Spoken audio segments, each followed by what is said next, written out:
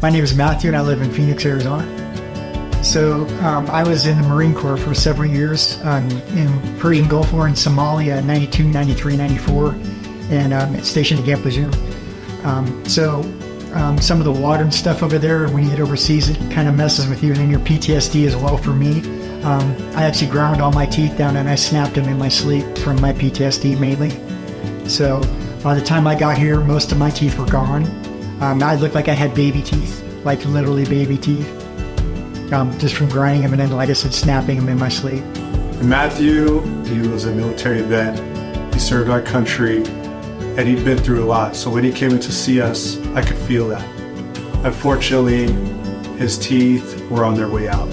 He was in pain, he didn't have a smile that he was proud of, and I wanted to help him with that. So we discussed options, and we basically did dentures with implants. And throughout the whole process, he's been amazing. He's been so much happier, smiling more with his new teeth, and it's really fun to see his before and after.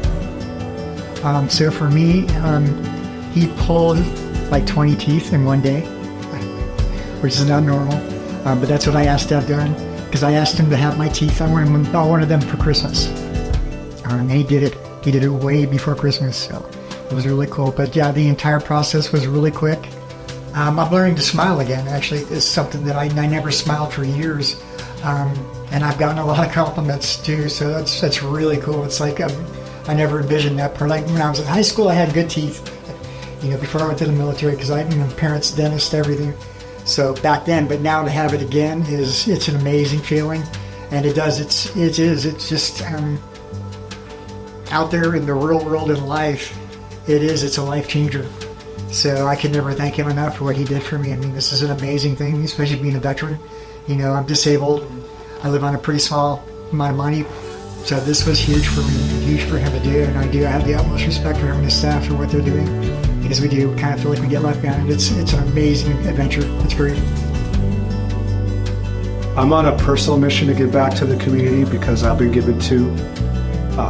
One that's near to me is veterans. I think veterans deserve a lot more, especially dental care. They don't get the dental care that I think should be the standard. And so that's my focus. I want to give back to people that need a new smile, that are in pain, that don't have the funding to get something like this done. So I reached out to different programs and volunteered, and I've had many patients come into our offices to receive those services. So it's super important to me that we take care of those that have served us, those that have given us our freedom.